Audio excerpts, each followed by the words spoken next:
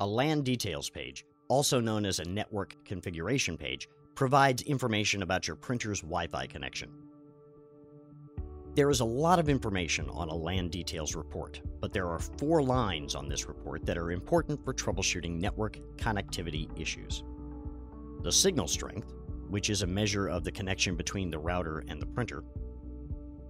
The connection line, which will tell you if your connection is active or inactive.